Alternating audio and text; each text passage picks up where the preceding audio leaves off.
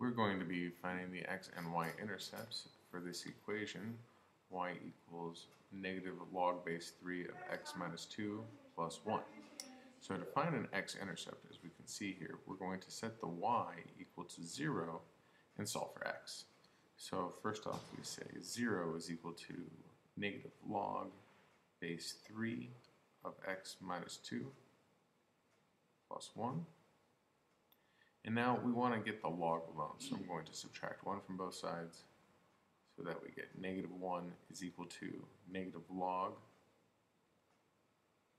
base 3 of x minus 2.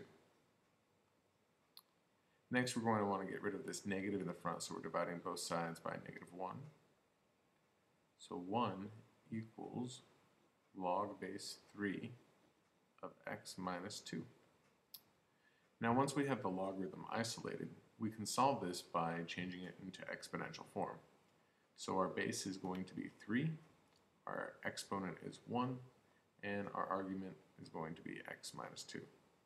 Now to finish solving this off, we're just going to add 2 to both sides so that we find out that x is equal to, well, 3 plus 2, so our x-intercept here is 5.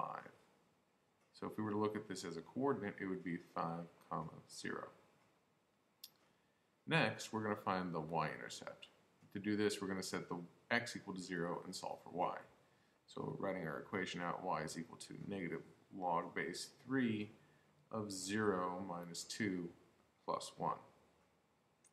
So when we solve this, y is going to equal negative log base 3 of negative 2 plus 1. Now at this point in time, this should set up some warning flags to you because we're taking the log of a negative number.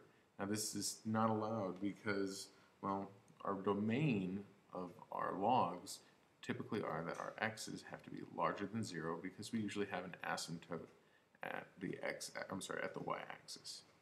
So if we were to go and graph our equation here, we could figure out that we have an x-intercept at positive 5, so 1, 2, 3, 4, 5. Here's our x-intercept. And we can graph our logarithm since it got flipped and moved 1 up. So it looks like